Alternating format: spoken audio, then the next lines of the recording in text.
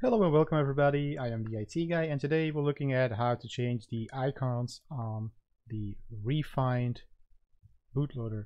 So there are two ways to go about this. You can have the easy way or you can have the hard way. So the easy way is actually very easy. You just need to keep in mind that the icons that you're going to use need to have a specific size, and that size you can find that when you go over to rEFInd. When we just let me search for rEFInd here.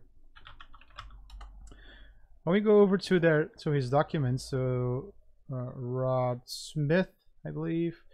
When we go over to his documents and we configuring the boot manager and we're going to set the icon size, you can find the different sizes over here. So the default icon sizes are 128 by 128 for the OS icons. Then you can have the 48 by 48 pixels for the second row tools, and the second row tools are actually the ones that you see beneath.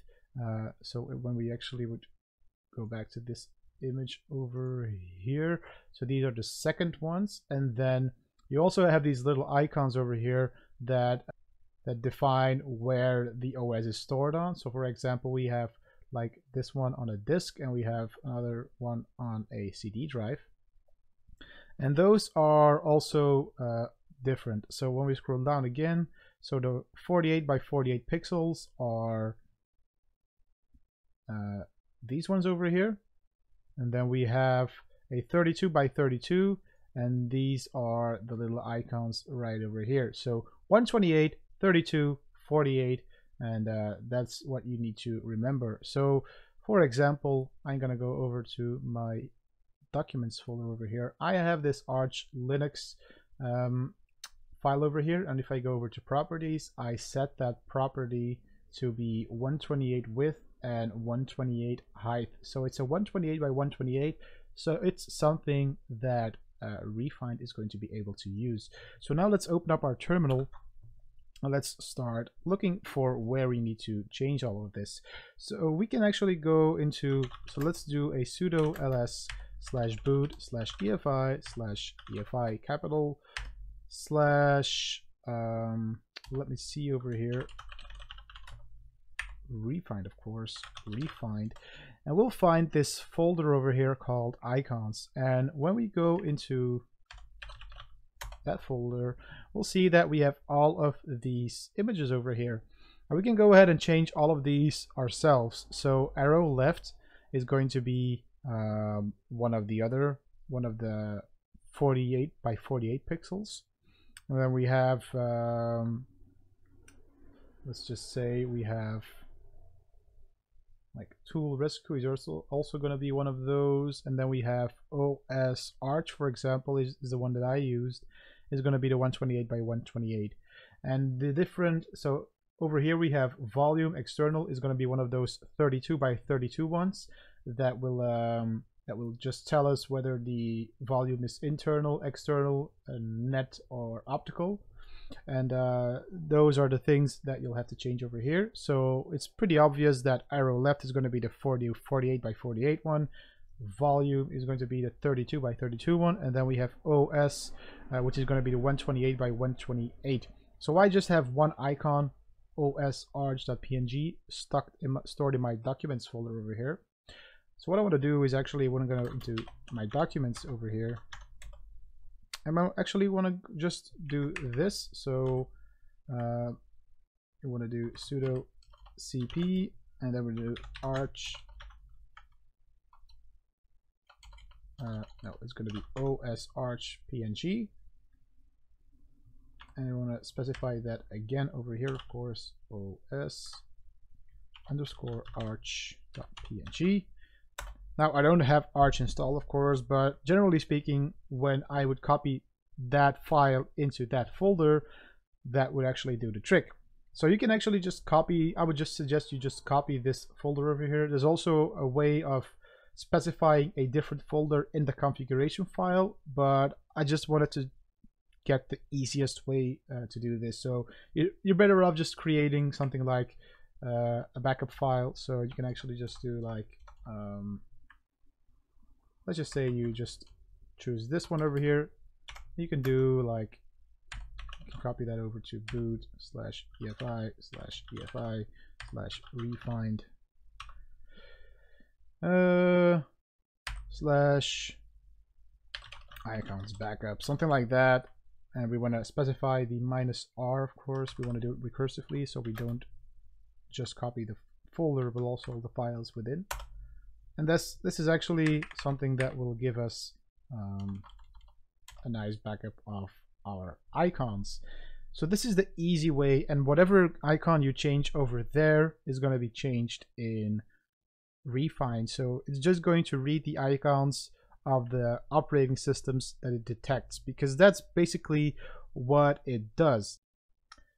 So now on to the more advanced portion of the video. So this is going to be a little bit more customizable, and also if you have like certain menus that you don't want to display, you can do that right over here. So you can also hide them by pressing the delete key when it boots, but generally I would just like to show you how to do it in a more advanced way. So whenever you have issues with the easy way, you can change that. It's like I had issues with the easy way. I had to change like the Ubuntu logo to appear like the Kubuntu logo. So I actually had to take the Kubuntu logo file and change it into the os_ubuntu.png, because my rEFInd installation, so my rEFInd bootloader, detects my Kubuntu operating system as Ubuntu for whatever reason.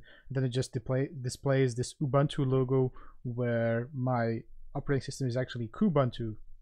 So that was quite annoying. So I had to figure out how to fix that, and yeah, I found a way how to fix it, of course.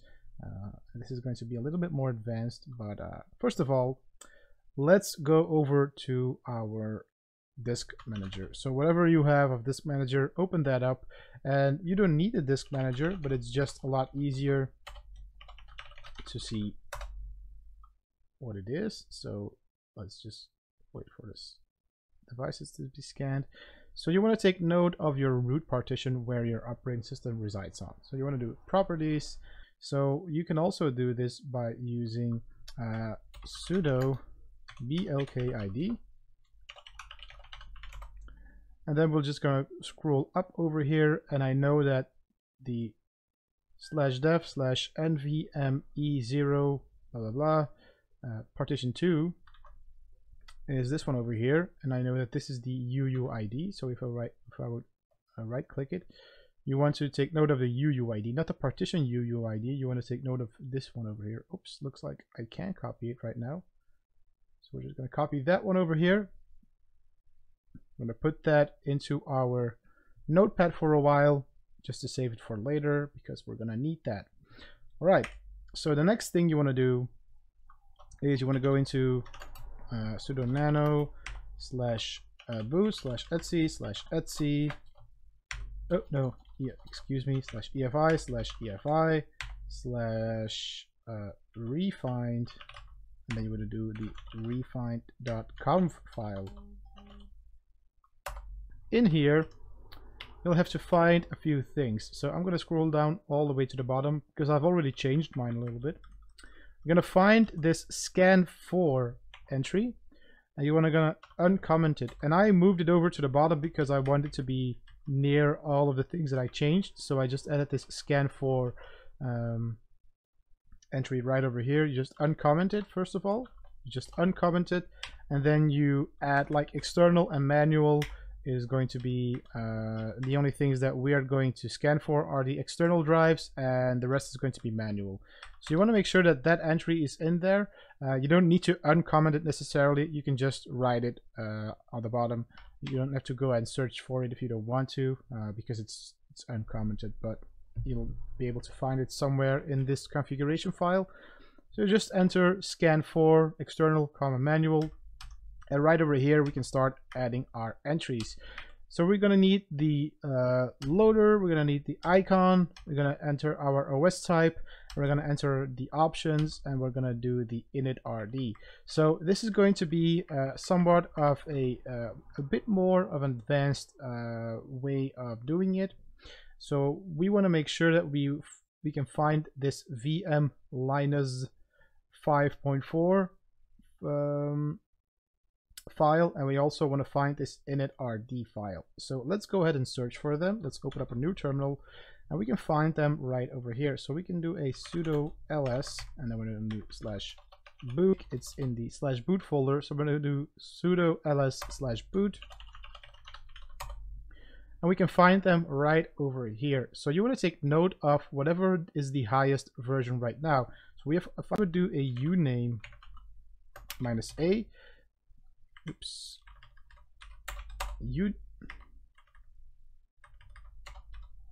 I am making so many typos right now.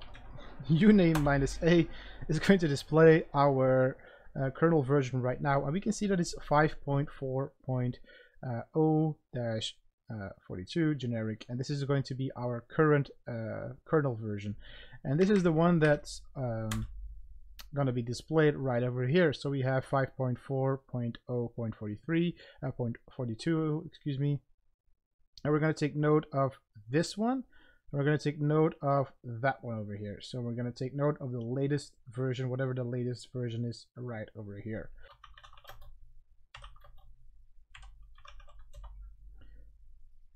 So you want to do sudo ls /boot. You want to take note of whatever the latest version of VM Linus is, and whatever the latest version of initrd is, and you want to copy that over to the Ubuntu folder. So I'm going to specify it right now. So you want to do sudo cp /boot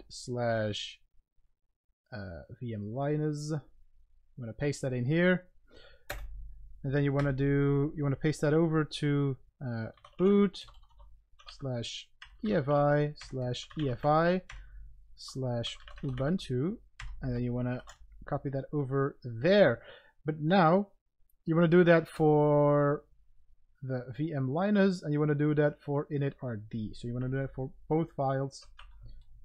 Now let's do an ls in here, and we should find those two things. So we should find VM Linus, and we should find initrd.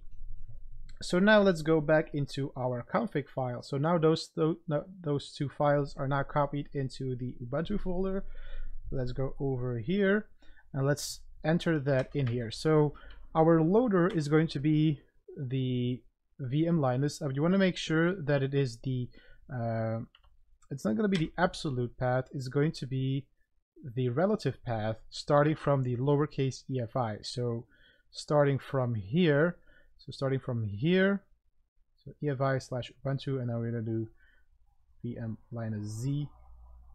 So that's what I did over here. So the loader, I'm going to do loader, we're going to make sure that that's 1, 2, 3, 4 spaces. Loader EFI /Ubuntu VM Linus blah blah blah, and then you want to define your icon. So you can copy that icon to whatever folder you want. You want to make sure that that's in the rEFInd folder or wherever you want, or you can also put that in the Ubuntu folder, wherever you want to put that in. Just make sure, of course, that it's also 128 by 128. The OS type is going to be Linux. Then we're going to do the options, and the options can be root equals UUID equals, and then you're entering the UUID. We took note of using the this one over here, or you can also use the BLK ID like we did before, and then you want to do space RO at the end, and you want to close those quotes, and then initrd space, and you want to define the relative path to the initrd file. And then if you have any other entries, you want to make sure that those things are in here. So we have a menu entry for Windows 10. Again, this is Windows 10 within quotes because we have a space in the middle here. And then the loader can be /EFI. Do take note that's a //EFI /Microsoft boot. And then we want to do the boot mgfw.efi. It's gonna be, most likely is going to be this one over here, so you shouldn't really have to look that up. I think you can just safely copy this, what I did, and otherwise you'll just have to figure out where the boot manager of Windows is located. But usually it's located in the EFI and then Microsoft boot and then the boot manager for Windows or whatever that says over here .efi. Icons is going to be the icon that you want to use. As you can see, the Windows 10 icon hasn't been updated in your rEFInd, but it's the same icon as Windows 8, so who cares, right? And that should actually be it. So you can do Control O right now.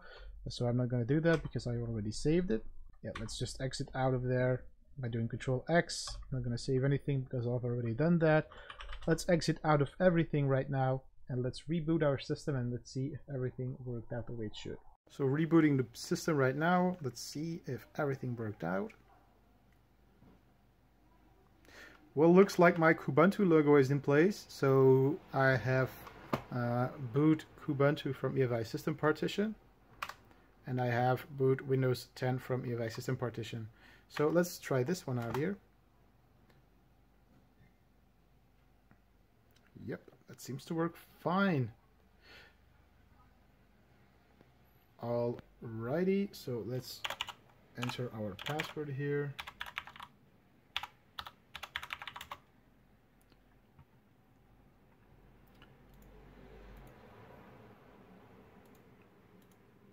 Let's try and reboot again. Excuse me for the shaky camera. Try to do this with both hands. Let's see if Windows also works.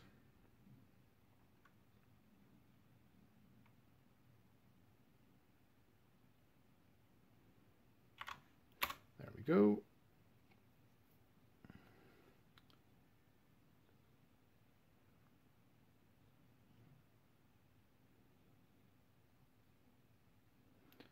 Alright, that seems to be working. So I hope you enjoyed this video, guys, and if you did, please leave a like and a comment below. And if you want to see more of my videos, please subscribe, and I'll see you in the next video. Bye bye.